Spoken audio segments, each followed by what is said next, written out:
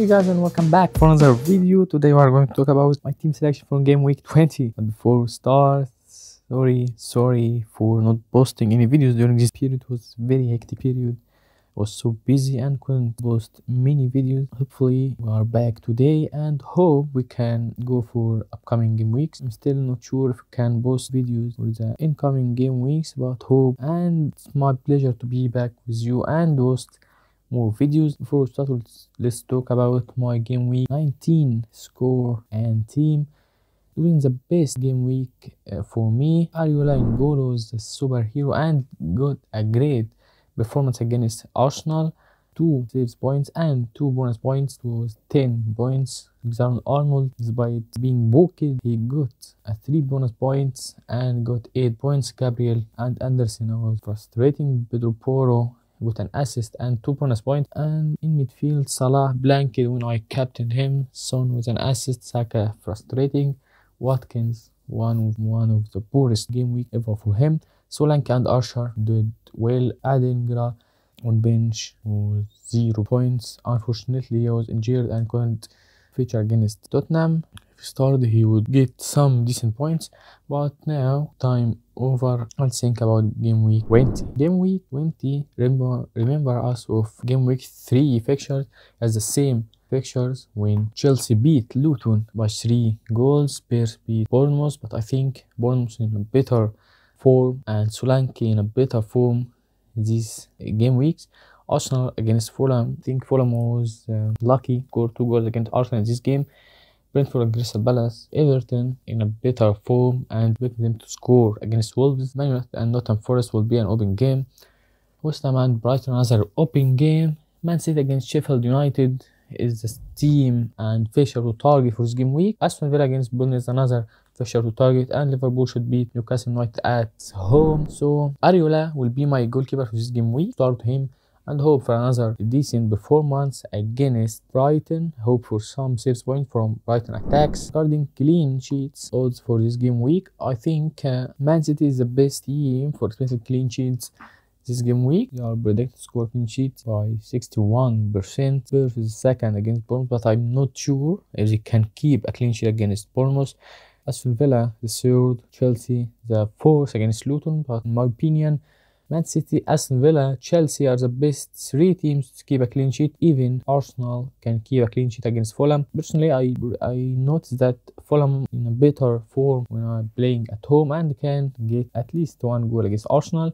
So this is the best team to target defensively for this game week. Regarding the best teams in attacking perspective, I think Man City is the best team to target as well. He's the best odds for scoring goals this game week. Spurs the second, Arsenal the third, Liverpool the fourth. I think this is the best 4 or 5 teams target for this game week. So personally, I think Man City game, Arsenal, Aston Villa are the best 3 fixtures to target for this game week. Regarding my defenders, I think I'm giving Gabriel another chance when he faces Fulham. Arsenal are top for expected goals conceded, followed by Man City and Liverpool. But unfortunately, Arsenal kept only 1 clean sheet in these last 6 game weeks. I'm giving Gabriel another chance for sure. And if we look at the top defenders for expected goals involvement, looks like Trippier is the first for 6.1. Pedro Porro is the second for 6. And Cash and Trent Alexander-Arnold is the third for 5.3. Expected goals involvement. Regarding best defenders for big chance created, looks like Trent Alexander-Arnold is the best and the top defender for big chances created with 12 big chances created during this season. Trippier is the second for 10. Porro is the third by 8 big chances created. Fortunately, and I'm so grateful to have 2 of Trent Alexander-Arnold and Pedro Porro. I have both of them. They are always in the top defenders regarding expected goals involvement and big chance created, regarding expected assists and expected goals. I'm very satisfied to own both of them. Both of them are great defenders to own. Unfortunately, we don't have many clean sheets recently, but I'm confident that getting attacking defenders can be helpful and get you some attacking points and bonus points when there is no enough clean sheets nowadays. Porro is the third best defender for shots inside the box as well. Porro has 15 shots inside the box. Only Cash and Virgil van Dijk are better than him with 18 and 19 respectively. They are very good defenders. Pedro Porro and Alexander, I consider them essentials for every manager. So basically they are my three defenders for this game week. On my watch list for game week 21, it will be Stupinian back. Finally, there is injury and scored against them. The man is very attacking and has a great run of fixture. Started from game week 20 at West Ham United. After that, he has Wolves, Luton, Crystal Palace, Tottenham, and Sheffield United. Very good and very tempting fixture. Another one on my watch list, another defender on watch list for game week 21 will be Kyle Walker. Kyle Walker started every single game week for Man City this game week this season, and he's the most secured among Man City defenders. Man City are overwhelming favorites are the best teams for clean sheets this week and for upcoming, and most likely a double game week in game week 21. They had a habit of conceding in recent times, but their underlying stats are very good, very excellent. Both of Arsenal and Man City have great defending stats, but unfortunately they are not keeping many clean sheets, but expecting them to get some clean sheets in upcoming game week. For listing my midfielders, I start with Salah and Son as my main midfielder, but this will remind us of the AFCON and Asian Cup game week 21. It will be the final game week for both of Salah and Son before leaving for their national teams. I think we should put in mind selling Salah and Son in game week 21 and getting Haaland back. Mostly in game week 21 it will be 3 transfers essential for most of us. The use of 2 free transfers to buy Erling Haaland and selling Salah and Son will be critical the next game week. So almost I want to roll. I have 2 free transfers and want to roll one of them for the next game week. So I'm giving the last chance for Salah and Son, and will be mostly a hit -4 points in game week 21 to sell both of them and get Erling Haaland back. Palmer finally back from suspension and has a great form. Nkunku's back helps a lot, and Chelsea attacking style is better when Nkunku is on the pitch. I'm starting Palmer against Luton, which is a great fixture target and great game for Palmer, and hope he can get some attacking returns. Saka, I think is such an easy hold at the moment. Most people have Haaland to get back, and alongside selling Salah and Son, I think there is no chance to sell Saka.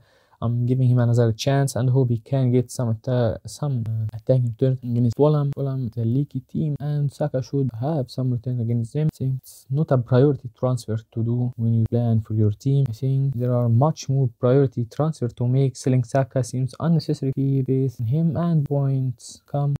Adingra is my last midfielder, and I think I get him because of his budget. He is only 5.0 millions midfielder, and has I got him and give me a goal around 9-10 points in game week 19, maybe in game week 17 mostly. I think will be my transfer this game week. I'll sell him mostly for one of the 2 fields on my watch list. I was thinking of Bowen. I was thinking about Bowen, Foden, and Richarlison, but after the poor performance from Richarlison yesterday, he's not my transfer currently, and I'm not sure about the Tottenham performance after Son leaving for Asian. So Richarlison will not be my targets. It will be between Bowen and Foden. Foden has a great fixture against Sheffield United in game week 20 and has a potential of a double game week in game week 21, but I'm not sure about his availability for game week 21. It will be after maybe 2 weeks, and still can't trust it. And we can get Erling Haaland and Kevin De Bruyne back. We'll get mini and headache to Pep Roulette. So mostly we'll wait for game week 21 deadline, which is after 2 weeks. Bowen will be my transfer at Dengra.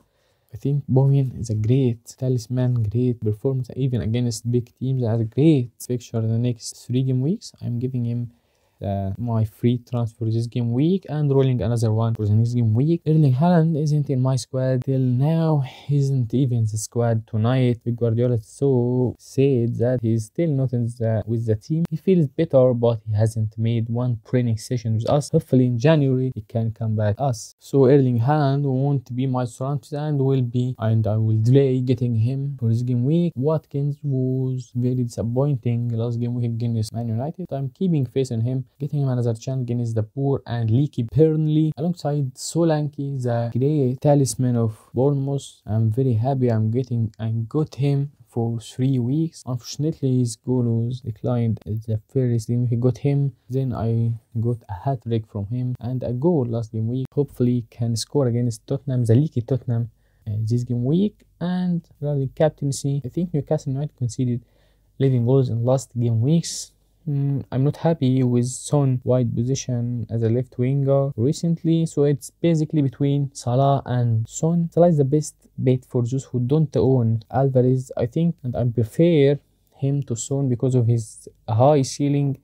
And Son is a great and high ceiling play, but I don't feel he as high as long as he plays wide on the left side, not centrally. I think Richarlison's absence earlier helped him a lot, but now Richarlison is back and playing as a center forward.